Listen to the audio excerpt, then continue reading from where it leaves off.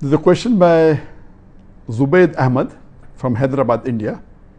How can one love Allah and Muhammad sallallahu alaihi wasallam, peace be upon him, more than himself to become a true Muslim?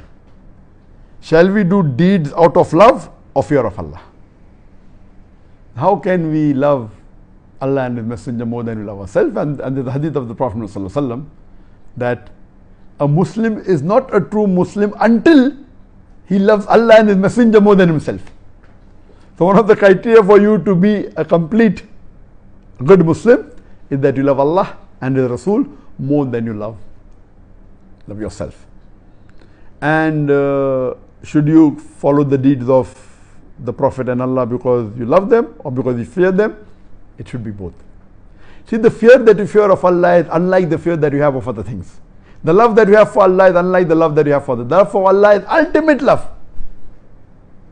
And the fear of Allah is that you don't want to displease Allah. You don't want to displease our beloved Prophet Muhammad. It's a different sort of fear. It's a different sort of love altogether. And how can you love Allah more than yourself?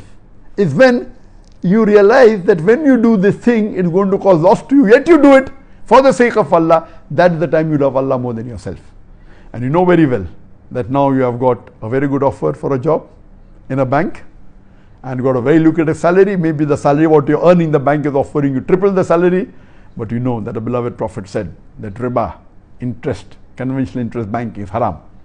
So you reject that. Why? For the sake of Allah.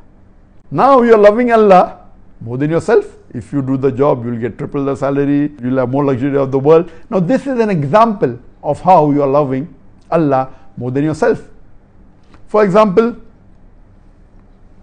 the Prophet said that don't leave the place in which, when you are living in a place and if a plague breaks out, don't leave it. So you have to obey Allah and His Messenger. You cannot run away. You have to have faith, be patient. Whatever will befall you, even if you have to die, I'll die. If you die, become a martyr. So here you are following the commandment of Allah subhanahu wa ta'ala. It is not only proven by medical science, but you're doing it for sake of Allah. You're loving Allah more than yourself.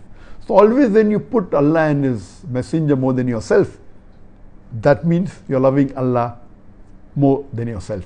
And if you love Allah more than yourself, then you are a true believer, a true Momin, and inshallah go to Jannat al-Firdaus.